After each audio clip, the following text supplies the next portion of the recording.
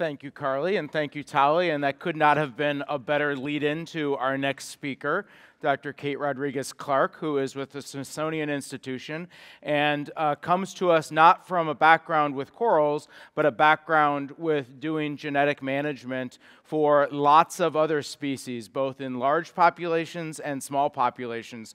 She's worked on everything from the Houston toad to the Asian wild asses, and now is assisting us here in Florida with work on helping develop a genetic management plan for a crop royal palmata in the Florida Keys, but hopefully that will then lead to further work for genetic management plans for a lot of the species we have in both in situ and ex situ propagation. Kate?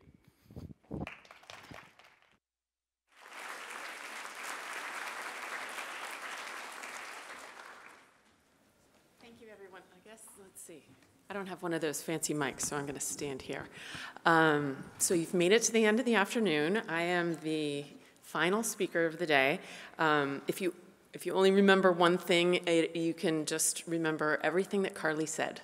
So she did a great job setting me up for this talk, and I am going to let's see, work out how to use this thing. I guess that takes us forward. And because I knew I was going to be the last speaker of the day, I actually tried to cut down a lot on the detail, and there's only one equation, and I'm going to let you know that there are 3 take-homes so that I hope you go away with from this talk with, and one is that population management works. We have a lot of evidence showing that it works. It has 3 main elements, and it involves setting goals, doing demographic and genetic manipulations, and then making decisions about what you're going to do. And then the final point is that one size does not fit all. I think that this is a direct response to a question that somebody just asked. So what you recommend and do for one population in one particular place is not necessarily at all what you would recommend for another one.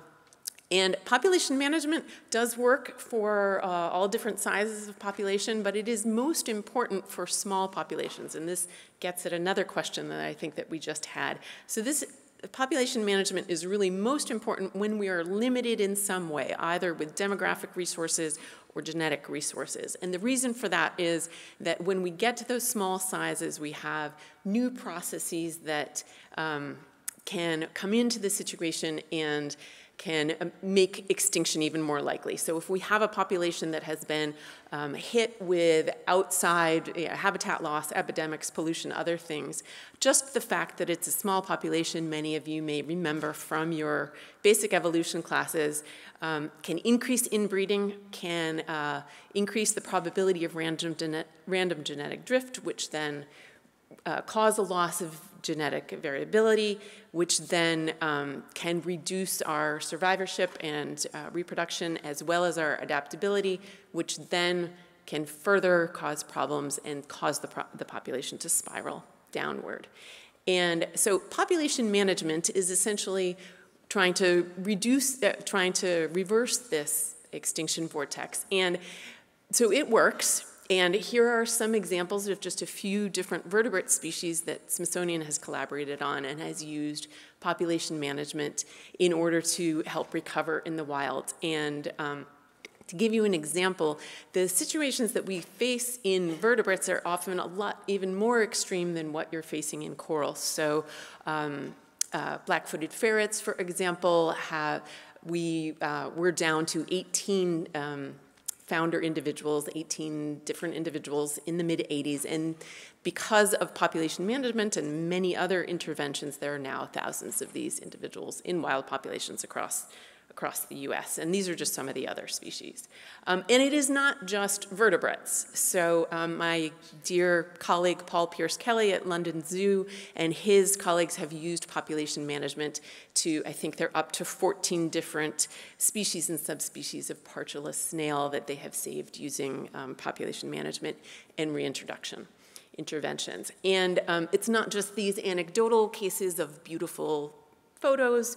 Last year, some colleagues and I did an analysis of about 350 different species that we followed over about 20 years. And what you can see is in populations where management has been implemented, there are cases where, on average, we are seeing stability in features that we would have expected to inevitably decline in the absence of management. So for population size, growth rate, gene diversity, and the number of founders, all of which in the absence of management we'd expect to decline, we saw instead those big green bars, stability, or even an increase, right? Those dark blue bars, which you would never expect to see in the absence of management.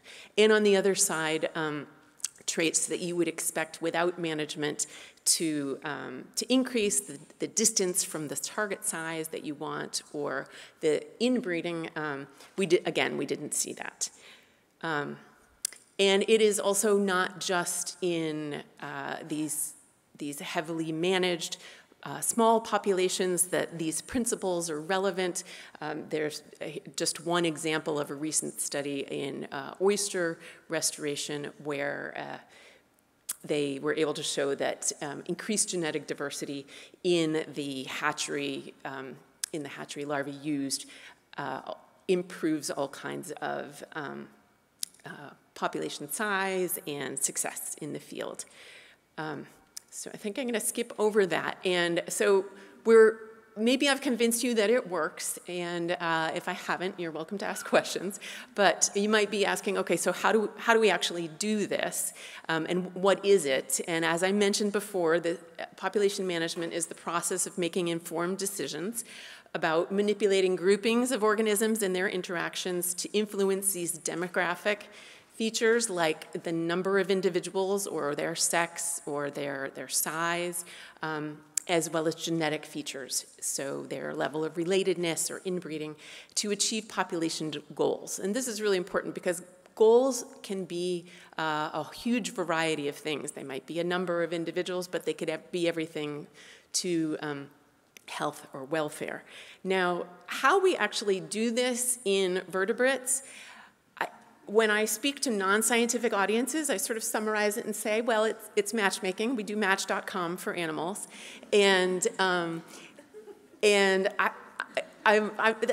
problem is that's not a great analogy for corals, because coral life histories are so different from human life histories that, you know, they can reproduce asexually and sexually, and they have incompatibilities, and they have size-dependent classes instead of age-dependent fecundity and mortality and things like that.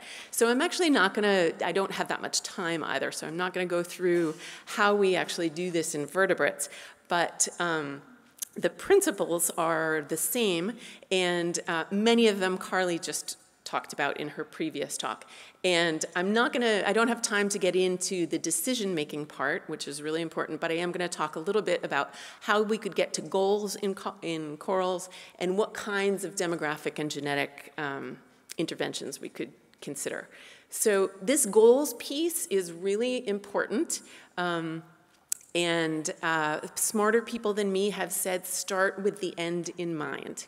And I cannot overstress that. You will not get where you want to go if you don't know where you want to go.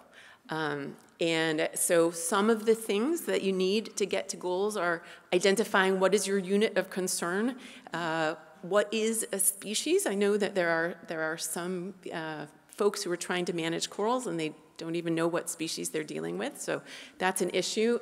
Even once you can identify the species, knowing the populations that you're working with, and being able to identify what role would you like this population to play in conservation. Many populations can have multiple roles, and I'm just highlighting a couple of IUCN documents that are really useful at a very high level for the use of ex situ management in conservation, which do a really nice job of across all animals and plants, and I think they even do fungi, how to start thinking about what roles your populations are playing. And then developing a theory of change. So if your population is envisioned to, or your populations are envisioned to play this role in management, how exactly do you expect it to generate change in the future? And once you have that, then you can get to some specific targets. I'm not really sure actually how much time I have at this point, so I think I'm going to actually skip. I was going to talk through. What's that? I have plenty of time. Okay, so maybe I'll talk a little bit about, we have not done this with Acropora palmata yet in Florida. We're just starting to think about this. But here's an example of a theory of change given a particular role. So in Florida, a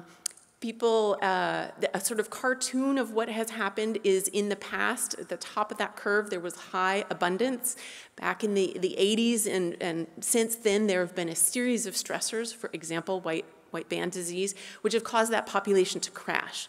And today we're not seeing natural recovery, and instead what we're seeing is this ratcheting down of the population from continued hurricane strikes.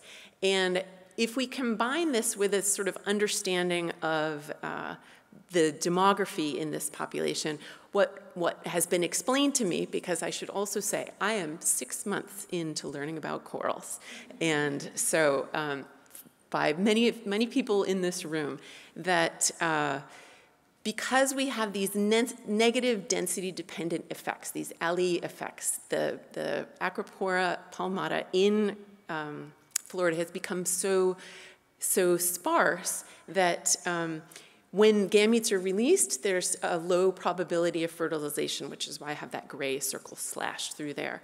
Even when you do get fertilization, you're not getting any settling because the substrate is not apt for it. When you do get some settling, you're not getting juvenile recruitment because they're getting out-competed and they're getting predated and other things. And you also have limited reproduction due to fragmentation because the fragments are falling away to areas that they're not able to take. And so the theory of change in this role of offsetting these ongoing threats, the theory of change is, well, we're going to put fragments in because we can put them in the right location and then we know they'll grow up. And then maybe we won't be able to totally recover the population, but we will, and this is the dotted line, we will be able to bring it back to a low enough level and we'll be able to place them out in the right spatial organization so that when the other threats are taken care of, we will have this population in place that can fertilize and spawn successfully and eventually lead to this settlement. So that was a long way of explaining sort of one species in one scenario, how we might get to this theory of change. And what this theory of change is useful for is it tells us what we're interested in the end, right? What our end goal is in the wild, and I often say in situ, and I know that this community sort of mixes up in situ and ex situ. But for me, in situ is in the wild. And we know that we want this demographically functional population that can spawn, it can settle, it can grow up, it can fragment, all these things. And we also have this idea, right, from what Carly just said, that we want it to be both adaptable and we want it to be high fitness. But there is, I gather that there's a lot of clarity on the demographic side in this community, and there's somewhat less clarity on the genetic side, which is why those words are a little fuzzy. And so I'm going to finish up by talking through actually what, from a management perspective, sharpening up those genetic things would look like. And they're going to sound really similar to the things that Carly just mentioned. So we want our populations in the wild to be adaptable. What does this mean for ex situ, for our populations in captivity? Well, first of all, we need to know how many unique founder genotypes we have.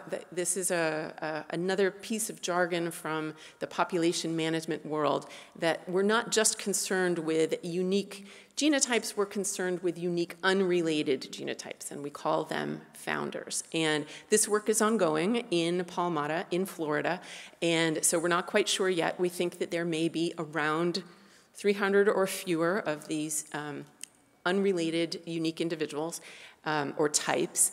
And so the first thing is to identify them all, sample them, and save them. And this is where gene banks can come in. And some colleagues that I was hoping to meet with this week are actually up north in Florida working at this gene bank to try to make sure everything is safe.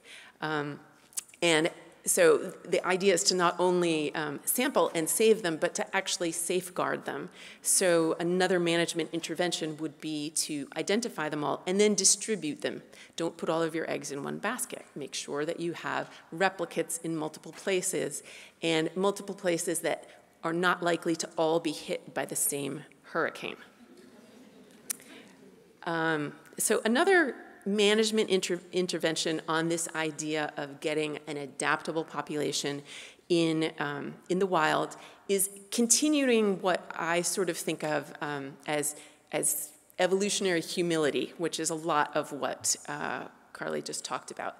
That in our closed populations, you might remember from your evolution classes that gene diversity can only be lost, or if you're doing some management, remain stable. On a human time scale, mutation is not fast enough to generate new diversity.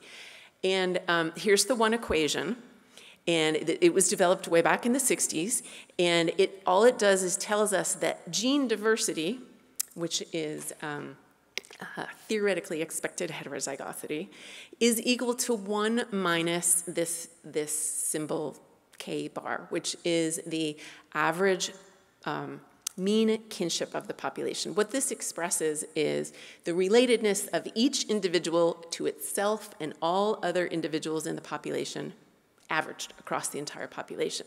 And what this equation tells us is that if we want to maximize gene diversity, we have to minimize relatedness. And this is how we manage zoo populations. What we do is we keep track of a pedigree, and we make a decision about who our brood stock is the next year, every year based on reanalyzing who's related to who, because this changes according to the life history of the species. And now in corals, we don't have pedigrees, and we don't even have the molecular genetic data for all of them. But we are starting to understand who our genetically unique individuals are, or we can estimate that by individuals who have come from such distant locations in the wild that it's very unlikely that they would be related. And in managing a population, if you had some idea of who your founder lineages are, what you would want to do is make sure that all of those bars are equal in that graph. So you could see that the pink founder, or the ones that are descended from that, are a little bit overrepresented in that population. So that's not one that you would want to breed. Whereas the light blue ones and the black ones are relatively underrepresented, and those are ones that you would want to breed in order to maximize diversity. We're also not just concerned about adaptation in the future, but high fitness right now. And one of the things that you do to ensure high fitness in the present is to avoid these twin problems of inbreeding depression and outbreeding depression.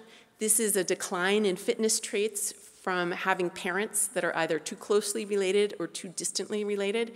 This is why we don't generally marry our cousins, or why it's even illegal in some places.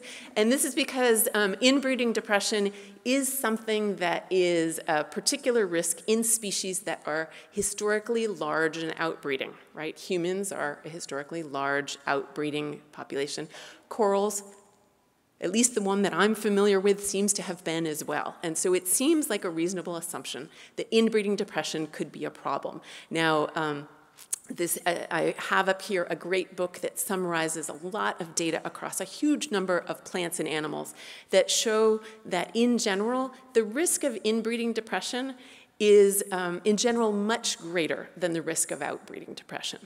And so, and in the zoo and aquarium world, we don't have time to actually do the experimental studies to understand the distribution of these two risks. And so we have sort of a rule of thumb, and that is that we assume that inbreeding depression is going to be a problem unless it's proven otherwise. And the way that we incorporate that into management is that we never cross relatives, or we avoid it as much as possible, particularly siblings or parent-offspring pairs. And on the flip side, we only bother to manage for outbreeding depression if there's evidence for it. And so this gets a little bit into this question about crossing individuals from Cuba to Florida, is that the burden of proof in a management perspective would be, well, show me it's going to be a problem, and then, okay, I'll look for another solution. But usually we assume that the risk of inbreeding depression is much higher. But the wonderful thing is that with corals, you actually can experiment. And so I have been on the hunt for data on inbreeding and outbreeding depression.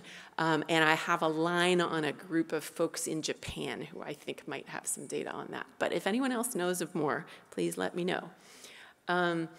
Of course, there are other options for high fitness in the here and now, and Carly's just talked a lot about that. We want corals that can withstand threats, and so, of course, you can try to do selection.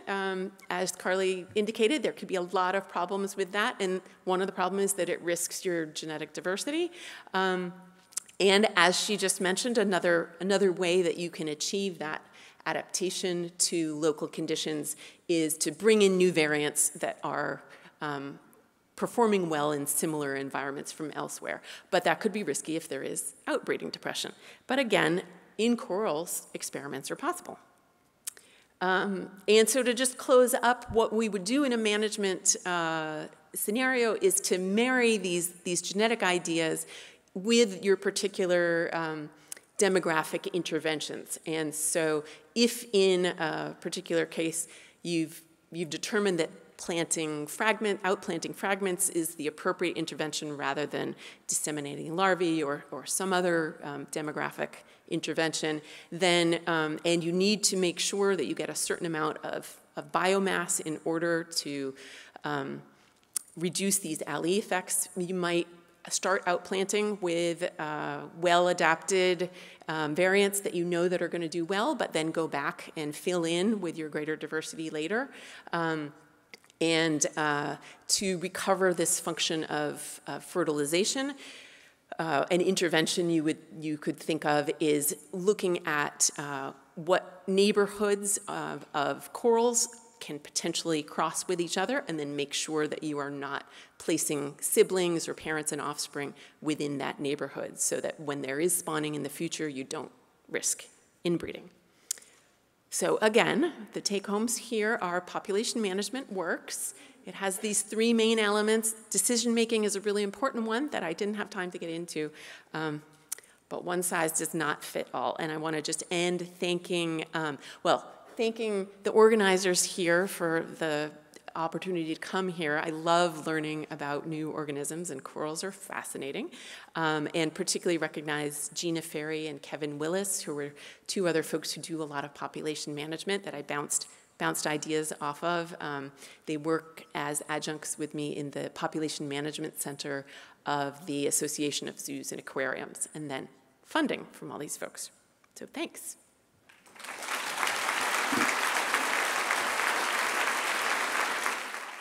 Thanks, Kate.